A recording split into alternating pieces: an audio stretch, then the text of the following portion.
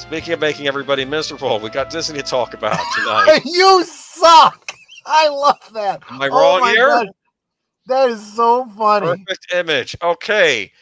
There wasn't an image really with the PDF of the article, so I said, no, fine. Doesn't matter. That one is just perfect. Yeah. A Disney resort is facing backlash for appearing to charge guests stranded by Hurricane Milton for emergency sandwich kits. The kits include peanut butter, jelly, a loaf of bread, and utensils are being sold for $10 to those affected by the natural disaster.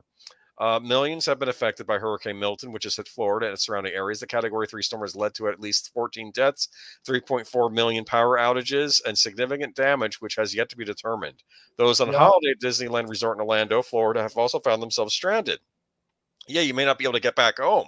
While Disney's gesture of goodwill was initially praised, reactions soon turned sour when users learned that the kits were not free for those affected.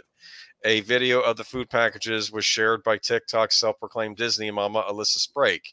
Such a good idea, and they discounted board games, she wrote in such a viral clip, which accrued millions of views since it was first posted. It should be free, wrote one person in the comments. The fact that they are charging for sandwiches right now is wild, said another. I was thinking, oh, how sweet. They then saw they were charging $10, commented a third person. Others pointed out that the company's vast wealth and influence, saying Disney is a corporation, so they could readily afford to just give these away.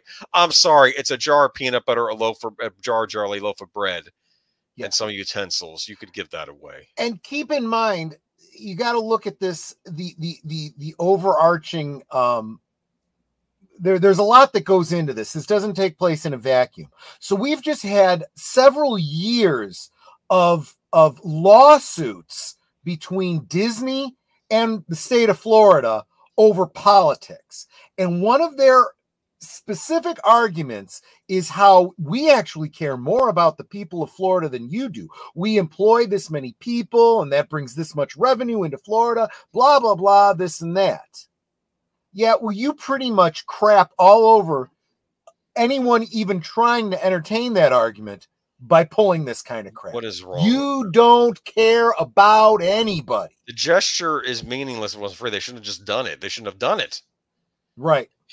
I mean, meanwhile, we have Elon up in Tennessee giving literally free access for the rest of the year to his whatever Skynet or whatever it is, so that people have internet connection.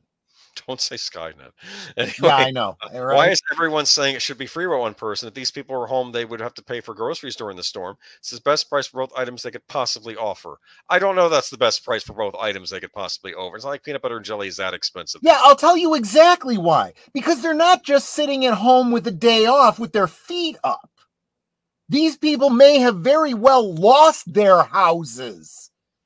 They may not have any money right now. You would have to pay for food anyways if the storm didn't hit. If someone has a meal plan, they should be allowed to use credit for it, though, if they want it.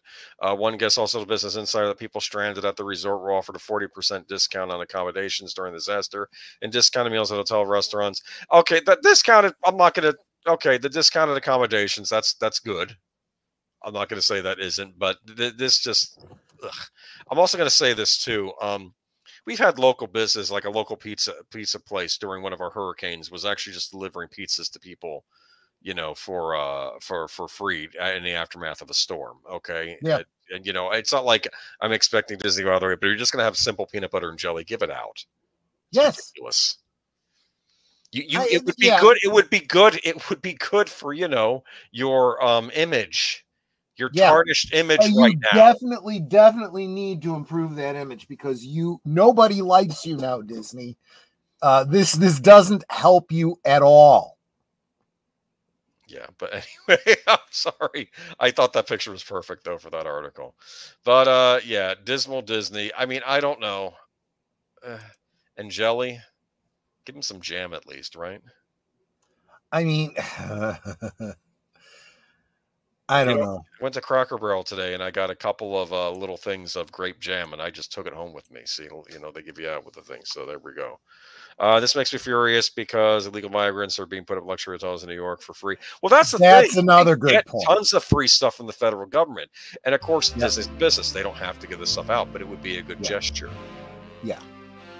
Look, it's all about optics. You know, you have a choice. this probably is not the best choice.